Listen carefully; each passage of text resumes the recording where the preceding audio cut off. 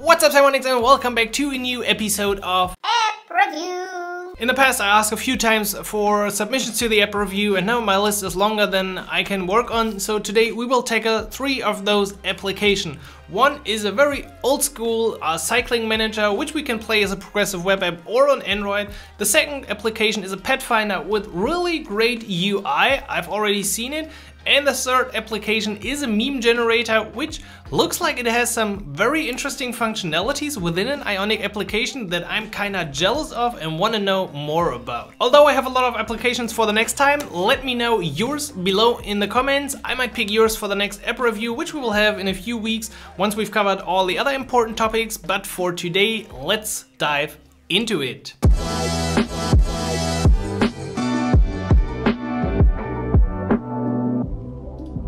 First app is called Peloton. It's actually not related to the very expensive bike that you can buy, but it should be an old school cycling manager. Also available for Android, not available for iOS, but I think this application is actually a progressive web app. So let's give it a try on my device. I think we can look at it as a progressive web app. Would you mind watch tutorial? I usually don't do this. Yeah, that's the reason why I don't do this. I want to stick in the application. I get a lot of job offers. Looks like maybe I should have watched the tutorial. Okay, the first thing I notice is actually kind of like that blinking text. It gets my attention, but I don't like how this is not covering the full width and this is not aligned in the center. I know it's really super unimportant, but that's just what I got. Sign up with your Google account. Looks like that application is actually using Firebase. Also, always nice to get that information from specific elements included in application. It looks like I can do, I feel like the first thing should be to edit my team. So my identifier is default 2020. Oh, that needs to be Simon's team, of course.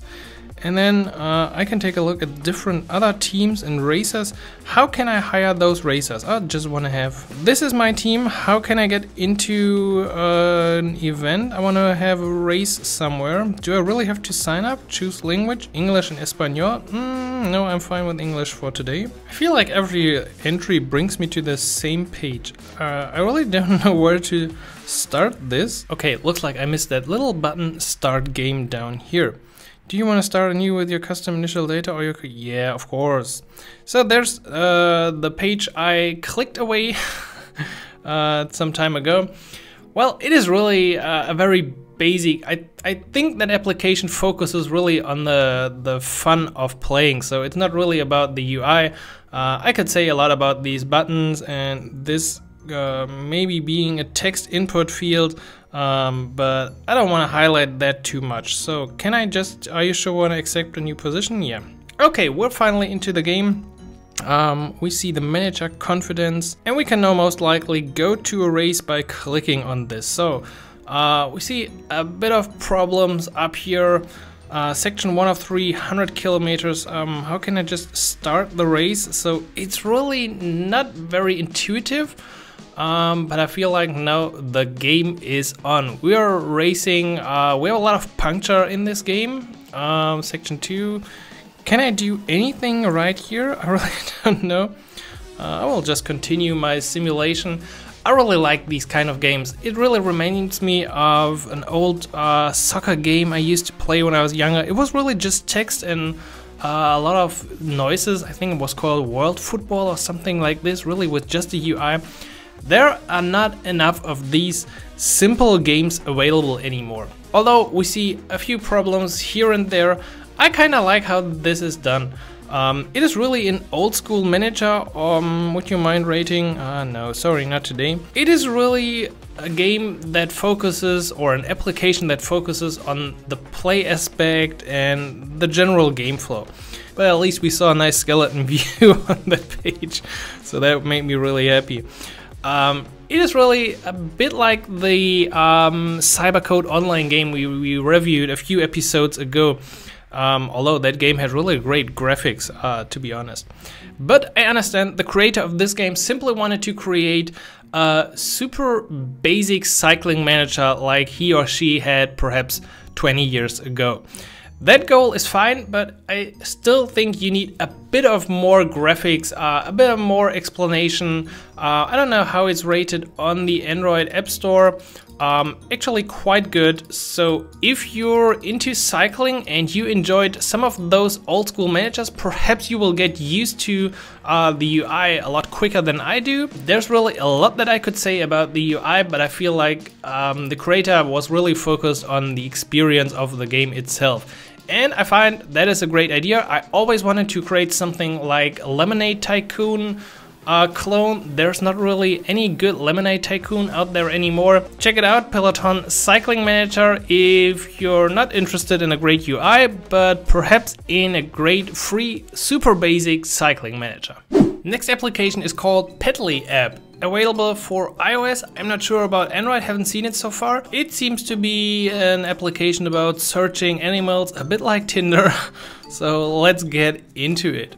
Welcome to Ionic. Make search for the pack easy and seamless. That's really what I enjoy. You open the application, you get a nice greeting to understand what the application is about in case you just downloaded it from the App Store because the images look good, which most people do. I always don't like this, if I can move those views around, and I feel like this is an Ion slide, so perhaps there could be done something about this. Anyway, let's do this searching with someone else. Just get started. Can I log in without anything? That would be cool as well. Search, connect, share, adopt. But in general, you can't see it very nice. These fields actually have a nice drop shadow. The buttons look a bit too big and I don't like that much plain text right here. Maybe you wouldn't structure it a bit better. Overall, let's try the sign in with Apple. And there we go to the inside area. Welcome, Simon. Well, you got my name from the Apple. That is cool. Get notified. That is also another big plus. Don't just ask for the push permissions, right? But tell the user when you and your partner match on pets you would like to adopt. That's a really important reason. So in that case, I would really maybe turn on notifications. I don't want to get them soon. Find pets in your area. I feel like I won't find anything in Germany. So what is a zip code that might work? Let's try it with my local code. I don't expect to see any results here in Germany, but let's see how the application fails. Right now it's actually blocking the UI a very long time, most likely because, well, I don't know. So perhaps in that screen a skeleton view would be nicer. Actually, by now, I'm a huge fan of having some sort of skeleton instead of this loading, which completely blocks the application. Some years ago, that would have been my default. If I do some kind of loading, let's just block the UI and forbid any other action. But you see, I'm now stuck on this screen. I can't do anything. I can't even check out the other pages, which might be possible in the background. And therefore, I just have to kill the application now and restart it, which isn't really cool. Second try, let's see. I feel like I'm now stuck. That's a real bummer. Alright, completely uninstall the application as I couldn't use it. If you make any API calls and you get back an error or you don't get back results, always make sure to catch that error because as you've seen, I was completely stuck in that application and couldn't use it. I really had to uninstall it. Now, I want to try it with a, let's say, zip code from San Diego. So that was what Google said, although I feel like the other codes look more legit. So let's try this one. Perhaps there's something going on in the United States. I don't have a code, no. And there we go, back to searching for animals. And yes, I love Google for getting me those fake zip codes. Okay, we see the nice Tinder swipe effect working perfectly with that little paw coming up in red or... Oh, what's going on? Okay. What can I do? Gala looks actually... Which direction is good and which is bad? I don't know. I guess that is good. Let's say this is bad. Oh, you look kinda cute, baby munchkin. Oh, you also. Clyde, oh, you look crazy. And that looks like the dog. I've seen this dog somewhere. Okay, anyway. Nah. Alright, how can I do something else? I can also filter by cats. I can filter for a lot of things. I like it when I got these filters where I can quickly select something. So I don't know if they're called punch buttons, but they always feel pretty good on a mobile device, and you can quickly transform your selection. Although this button is a bit too small at the bottom, I would maybe fix that and make it a bit bigger. Oh nice, now I'm on the cat view. Anyway, let's see matches. To start seeing matches, please connect your account with a partner. I don't know who or what my partner is, but this application is kind of straightforward. It uses even these cool iOS functionalities, where you got the title first and big, and once you scroll up, you got it up there. You got a nice color scheme across the application with that color. Everything's really working great. You even got this. Oh, that was pretty cool.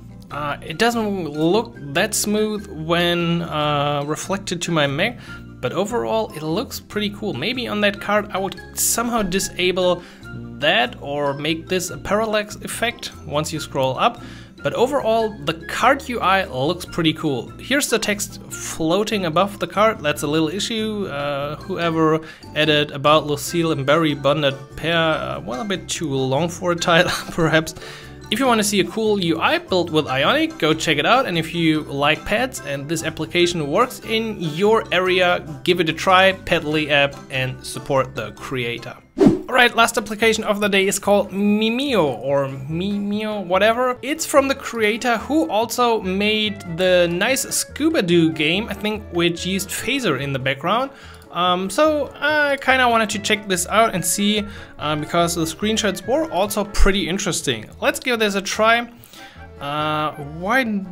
No, it's actually really that blurry. The images are that blurry. I'd really like to know which API is in the background here, or if this is just a server. But anyway, we can switch between trending. Yeah, a nice little loading. I really like that one. So what can I do? There looks to be a nice editor within the application. Add text. Okay, up here the three dots weren't really that clear. Hello world. That's really how the meme works, right? And I can drag this above it.